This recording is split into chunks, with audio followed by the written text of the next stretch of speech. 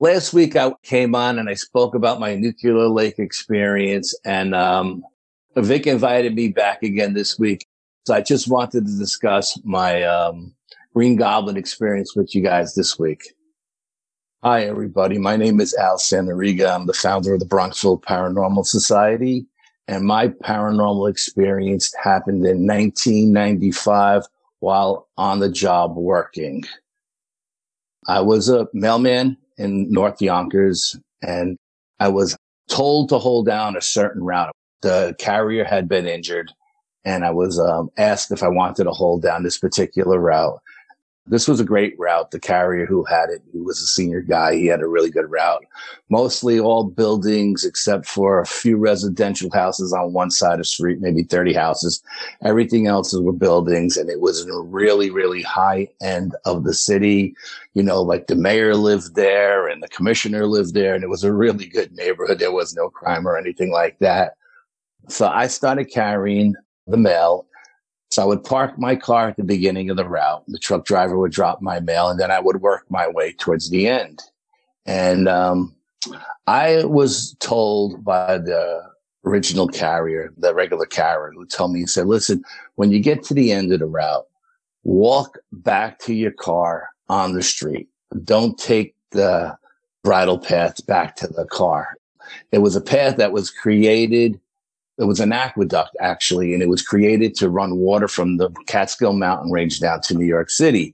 And it ran behind all these buildings and all these homes down in Yonkers. And it was a really, really long path. It went from down in the poor section of town through the middle class and up to the high end. But he said, don't take the path back to your car. Walk the streets, which didn't make any sense to me, because if I was to walk back to my car where I parked it originally when I started the route, it was like a 1.5 mile walk back to the car. If I took the aqueduct, it was only a mile. So I'm going to take the aqueduct. So I started doing the route, and, it was nice, beautiful neighborhood, big buildings, really, really high end neighborhoods. All these condominium buildings had pools, doormen, the whole 9 yards. And the homes were really big Victorian type homes. So I would start off, it was an older building. It was the first building on the route, and the aqueduct came out to the street that went to this building. Now, for some reason, I've always noticed there was always parking in front of where the aqueduct came out on both sides of the street, which was great for me. I didn't have to battle looking for a parking spot, and the building was right across the street where I started. I didn't understand why there was always parking there, but I wasn't looking a gift horse in the mouth. So I would go in and I would do this one building, and it was an older building, and it had a west side and an east side. And on the west side, one of the residents was a state judge. He was like a Supreme Court judge from New York State, and we became really friendly and everything. And on the other side of the building, which was the east side of the building, which the aqueduct ran along, his daughter lived on the first floor, and she was a young girl. She was an attorney down in Manhattan. And so I would always see her on the weekends, and we would say hello and we'd talk. And I noticed that, if you went down that aqueduct and you looked at that building, all of the apartments for the first 3 or 4 stories, it was about, I would say, a 6-story building, all had metal cages around the windows. And it didn't make any sense to me, because this is a high-end neighborhood. There was low crime. There was always at least 2 police cars on the block at all times. And I was just like, what's going on with this big cages around these windows?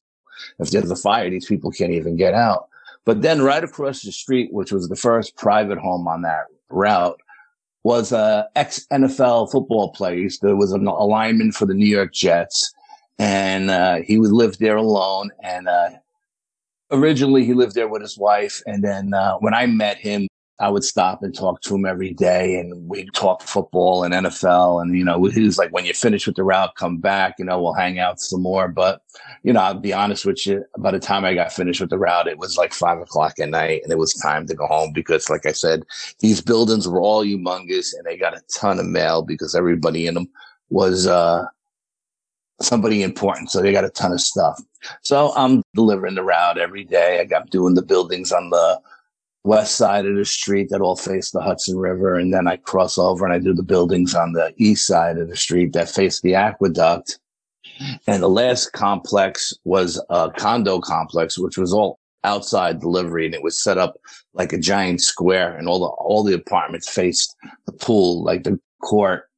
But when I finished with the last house, I would take the aqueduct back to my car. And I did this for months and never had an issue. And then one particular day, I'm walking back to my car and I noticed what was really weird to me was, like, once I got to all the private homes, all the individual homes, and there was only like 30 individual homes on that block. All of these homes had like 10-foot fences that faced the aqueduct. And every single one of these homes had these killer dogs. I mean, it was a Rottweiler, it was a Pit Bull, it was a German Shepherd, it was a Doberman Pinscher. And I always used to say to myself, thank God I'm delivering these houses in the front and not the back, because these dogs would kill me. And so one day I'm talking to the football player, and I was like, what's the deal with all these fences and all these killer dogs? I said, I don't understand. This is such a great neighborhood. There's always two cops parked on either side of the street. Why all these, and he says, Al, let me tell you a story. He says, when I first moved in here years ago with my wife and kids, I was playing for the Jets. My wife got up one night to, use the restroom. And while she was there, we only had like a 5-foot fence in the backyard, and we didn't have a dog. He had a Rottweiler at the time, but he didn't have a dog when he first moved in. He said she went to use the bathroom, and when she was washing her hands, she looked out the window. It was a nice moonlit night, and you could see the aqueduct crystal clear. She said she's seen what looked like a guy jump over the 5-foot fence and go towards her back door. So she came in and woke him up, and he went downstairs, and this guy was huge. He was like 6'7", 350. He was a big dude. And, he said, I went downstairs with a baseball bat thinking somebody was breaking in the door. He said, when I looked out the peephole, I couldn't believe what I was seeing with my own two eyes. He goes, Al, I didn't even open the door. And he goes, I called the cops. I said, well, what did you see? And he was like, how do I explain this thing to you? He said, it was about 6 foot tall. It was green. He said it looked like it had an exoskeleton on the outside, but the belly looked almost alligator-ish. He said it had alligator hands and feet, 3-toed. He said, and the hands had really huge claws on them. And this thing was digging through my back door, which was wood at the time, trying to get into the house. And he started, like banging on the door with the baseball bat, trying to scare it off. At the same time, he called the cops. His wife called the cops. The cops came because they were always like a block away. And this thing ran off into the woods. And the cops told him, don't worry. It was just, a prowler or something. And he was telling the cops, this thing was not human, and they were like, listen, we know, we've heard this story before. That's why there's always two cops cars on this block. What we recommend is you get another 5-foot fence, make that fence 10 feet tall, get yourself a big guard dog, and change the wooden door to steel with no windows. And this guy's like, are you nuts? Well, this freaked his wife out. And she said, well, I'm not living here with my children. I'm not raising my children here. I'm moving back to Alabama or something, and you can live here when you're playing, then come live with us in the off season. At this point, he was retired though, and his wife was separated. So he was living there full time. So I said, man, this is a crazy story. So I started asking all the neighbors as I got to each house. Saturday was the big day. Most people were out in the yard cutting grass, trimming their bushes and planting flowers and stuff. So I would run into a lot of the residents. And I started talking to all of the residents. And in one particular home was a safe house for like battered women. And this older woman lived there. She ran the safe house. And she actually had 2 pit bulls, an older one and a younger one. And I called her Big Mama. And the way these houses were set up, they were like 100 feet from the street. So you had to go up like 100 steps to get to the front door. And I would help her up with her groceries sometimes on Saturday if I was going down the street and she was coming up, because she had a lot of groceries with the women that came and went. And we got to become really good friends, and we were talking. So she says, Al, let me tell you what happened one night. She goes, before I had the high fence, I had the pit bull. You know, it was my pet. The dog was my pet. And one night, everybody went to bed. All the lights went off. Something jumped over the fence and started clawing its way through the back door. Now, the dog heard this, and the dog charged downstairs, you know, to do what the dog is supposed to do, protect the family.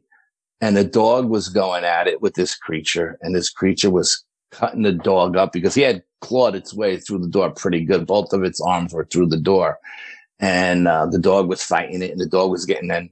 Everybody came downstairs, Big Mama and all the women that were there, and they grabbed whatever they could, brooms and mops, and they started beating on this thing and through the door, pushing it away. And they called the cops, and the cops came, and this creature ran off into the woods. And actually, the cops saved the dog. They put the dog in the police car, and they brought it to emergency to get surgery because the dog was just cut up all really bad. I mean, this poor pit bull, if you would have seen it, you thought it was a fighting dog because he had so many scars on him. But this all happened because of this incident, and it really took a lot of life out of the dog. And that's why she felt she needed to get another one, a younger dog. And I was like, I can't believe what I'm hearing. And I'm delivering the route, and I'm getting these stories from all the neighbors and everything. And one day I'm walking back to my car. And like I said, those two spots at the end of the aqueduct that intervened the street were always wide open. No one ever parked there, but I parked there during the day. I'm walking towards my car, and I'm still quite a ways away from my car, maybe a half a mile or something. And I feel like something is following me. And I turn around, and I don't see anything. And I walk some more. And I've always had this intuition, this gut feeling that I call. I don't claim to be psychic by any stretch of the imagination, but I always had this, my whole life I had these gut feelings. And I just felt like something was definitely following me. But every time I turned around, I couldn't see. And I noticed as I started getting closer to the car, walking past these homes, all the dogs would run to the fence and just go absolutely insane. So that was my red flag that something was definitely behind me. So at one point, I grabbed both cans of pepper spray that I had on my bag. I always carried two. And I ran to a spot in the bushes where I felt this, whatever was there, I felt it was at this location. And I sprayed the bushes down, turned them all red. And I figured if there's something here camouflaging itself, if it moves, I'll know now because I turned all the bushes red, but nothing ever moved.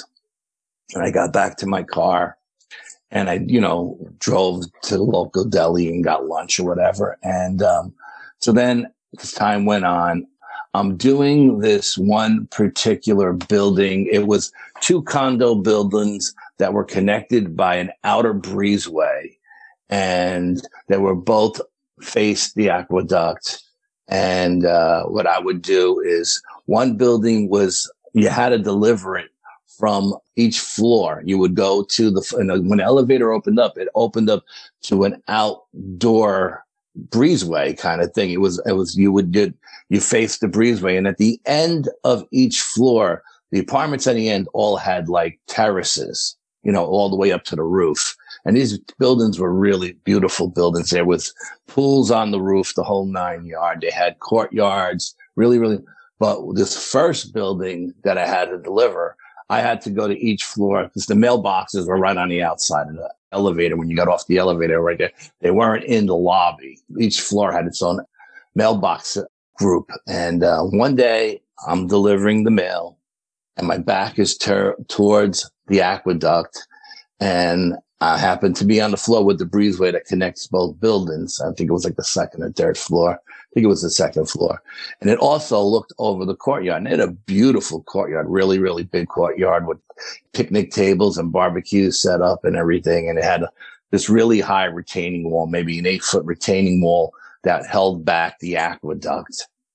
And sometimes when I would deliver those buildings, I would see like lawn furniture on the aqueduct, like a chair facing the building. And I would say, who is sitting on the aqueduct and that lawn chair facing the building? Like, who's sitting there looking at this building? That's pretty creepy, you know?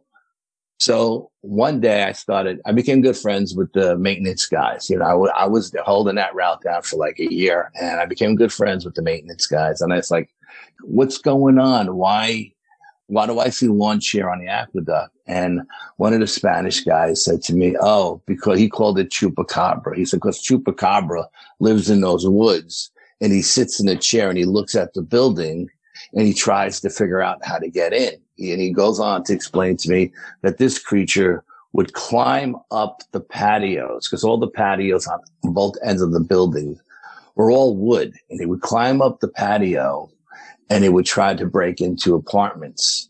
And they said one time he was up on the pool checking the pH level in the water. So he was at like the north end of the pool checking the pH level. And he said when something came out of the water, he said he didn't see it. It was invisible to him. He said, but something came out of the water and left footprints that looked like alligator tracks towards the edge of the building. And he said, I don't know if this thing jumped off the 6-story building onto the aqueduct or if it climbed down the side of the building. He said, because I couldn't see it, but I seen the footprints from leave the pool. I seen something come out of the water split. And this dude, I didn't know what a chupacabra was at the time. So when I went back to the post office, I sat down with all the Spanish guys and they educated me on chupacabra. So I was like, wow, that's pretty interesting, you know. But according to the Spanish guys that worked, the chupacabra was very small. It was like 2-3 feet tall. And according to these guys who work in the maintenance department, they said the creature that they see is like 6 feet tall. You know, it's like a 6-foot creature. So I was like, this is pretty crazy. But it didn't stop me from taking the aqueduct back to my car every day. And when wintertime rolled around, I started delivering the buildings out of my car. I would just pull into the driveway and park in a visiting parking spot and take the mail out and deliver it this way. This way I didn't have to walk back, because the whole walk back from the last building to the car would have been in the dark. And I was like, I'm not walking down this aqueduct in the dark. So one day I'm delivering the first building, and the young attorney, the judge's daughter, comes in, and she comes in with this giant German Shepherd. And this dog looked like he wanted to rip my throat out. And I was like, when did you get a dog? You know, like this dog, she could barely hold it back, you know. She was like, I'll go to the other side of the building, you know, go to the west corridor of the building because I can't hold him. So she brought the dog in the house, and then she came back out because she wanted to get her mail. And we started talking, and I said, when'd you get a dog? You know? And she's like, oh, you don't know what happened to me last month. I said, what happened? She says, well, you know how there's only ever 2 spots on this street right in front of the aqueduct. And I was like, yeah. She said, well, I was at work down in the city, and she drove a really nice like Porsche and everything, you know. And she goes, there was no place to park on the road, and the building had limited parking. And she's like, I had to park in front of the aqueduct. She said, I came home late one night. It was in the wee hours, like 3:00 in the morning. And I got out of my car, and her building actually had a foyer to you walked in the front door, which was a heavy wooden door. And then it was a foyer with a locked door on it. And you got into the main lobby. And she said, when I got out of my car at 3:00 in the morning, I seen in the darkness, like green eyes flash at me. And she thought, because I thought I was hallucinating. Because we were out partying that night with all the young girls at the law firm. And she goes, I thought I was hallucinating, you know? She said, then out of the darkness, I heard something running towards me. So I took off running towards the building. She goes, I got into the front foyer. When this thing hit that foyer, sent me flying off the door. I bounced off the back door, back onto the front door. She said, and this thing put its hands in, and I seen these giant claws. She said, I pulled out my mace and I maced it, And she said, that gave me enough time to get the other door open, the lobby door with the lock on it, and get behind the glass door. And she goes, and then when I got inside the lobby, this thing came bursting through the front door. And she said she thought it was like an alien or something. She said, I didn't know what it was. And it just freaked her out so much. She told her father. And in New York State, it's like impossible to get a carry permit unless you're a judge. Well, her father got her a carry permit so she'd have a gun on her all times, And it turned out that the more I investigated this thing and the more I dug, the more everybody in that area knew about it. And that's why the cops were always sitting there. Not that there was a high crime neighborhood, but there was a lot of reports of this creature. And the cops were always 2 minutes away. Like I said, with the mayor living in that area and the police commissioner and, the state Supreme Court judge living there, there was a lot of juice living in that part of town. So she said, father got me a gun permit. I'm carrying a gun now. And I went out and I got this big dog because, I take the dog everywhere with me because I'm petrified, And she said, the thing actually ran around the side of the house, down the aqueduct towards her window and started pulling on the metal screening, that cage that she had around her window, trying to rip it off to get her. I guess it could smell her scent.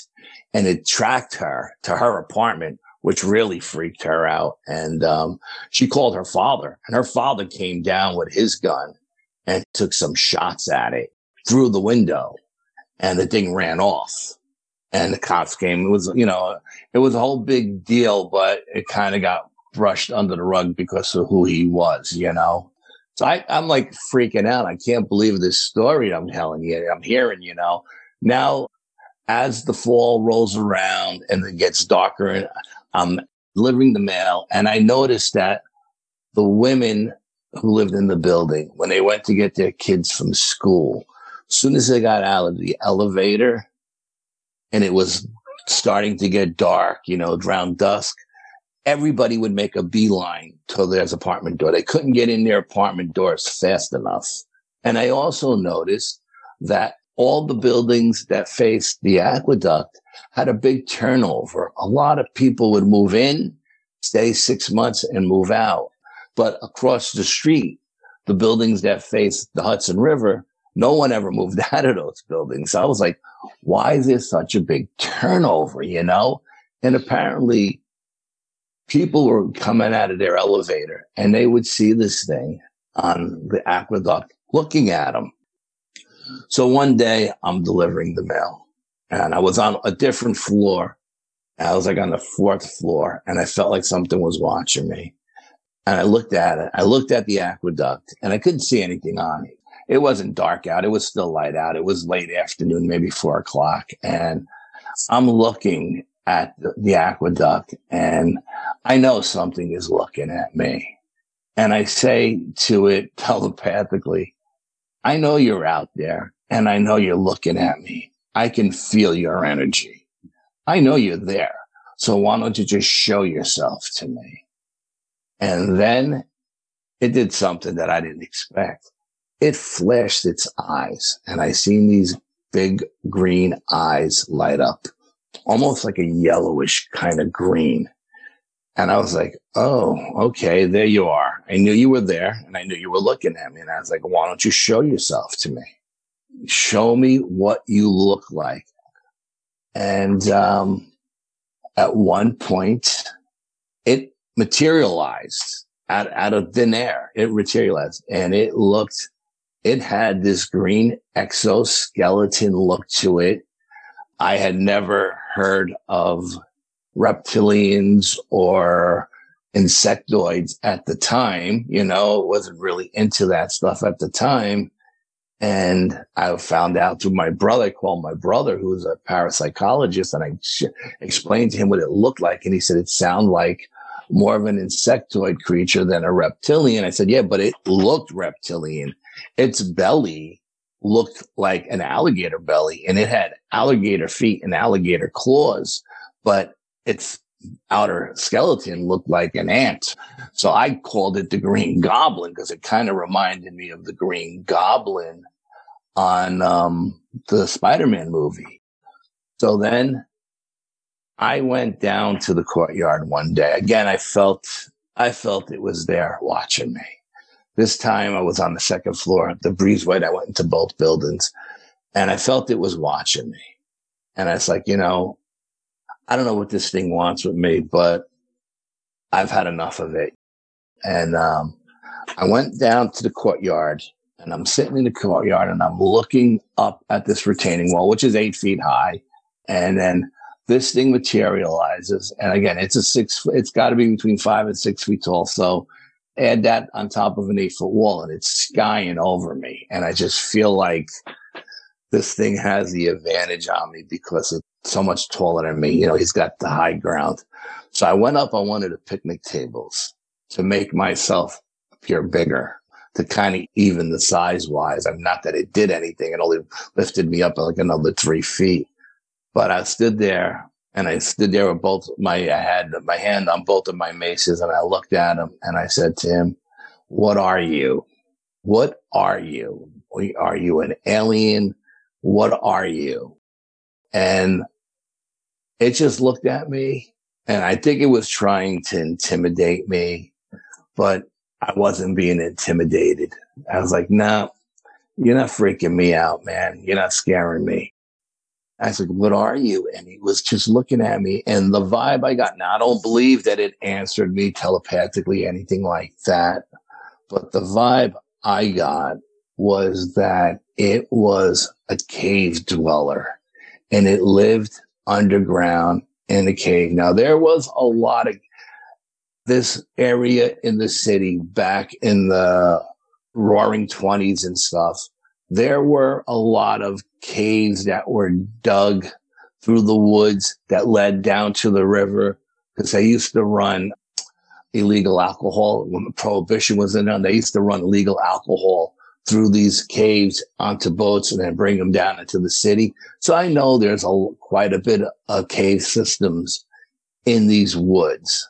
I don't know where they are. I don't know where they come out to down on the river, if they're even there anymore. But I know at one point they were there, because I know people who used them, back in the roaring 20s and stuff, So I know they're living in these caves. I don't know if they're living in those particular caves or if they're living in other underground caverns or whatever. I don't know if it's alien that's been here for thousands of years, if it's interdimensional, or if it comes from inner Earth. But the only thing I could say is the vibe I got was that it was a cave dweller. I don't believe it was alien per se, like extraterrestrial. Now, it may have been interdimensional, but not extraterrestrial, because when it was digging through the doors to get into the houses, it only dug through the wooden part of the doors. With its claws, it could have went right through the window without any problems. But I don't think it knew what windows were or glass. You know what I mean? So once these people would replace the wooden doors with the steel doors, it was done trying to get in. But they still had windows that faced their backyard. I mean, if the thing really wanted to get in, it could have jumped through a window. And I think the dogs were enough of a deterrent to keep that thing out of their yards, because the aqueduct was so long. It ran for about 10 miles. And I found out later on, as I started doing different routes. Now, all of these routes, a group of these routes were on this same particular street. This street was a very long street, was 10 miles long. And the aqueduct ran from the most northern part of that street all the way down into the main square, where it actually goes underground, where they put it underground. And I noticed that no matter what neighborhood I was working in, whether it was an upscale neighborhood or the middle class neighborhood or even the poor neighborhood, everybody who lived in those neighborhoods knew about what was out there. And everybody would say to me, hey, man, don't take the aqueduct back to your car. Walk the street.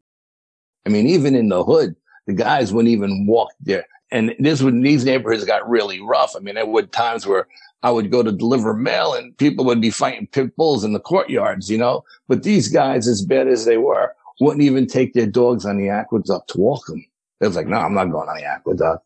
So this whole street, this whole area in North Yonkers knew there was something there. Now, whether there was more than one, I don't know. But that was my Green Goblin experience from 1995. Craziest thing in the world. Unbelievable. Thank you. If you've had a paranormal experience and would like to be a guest on the show, please contact us by going to myparax.com. That's myparaex.com. Thanks for listening.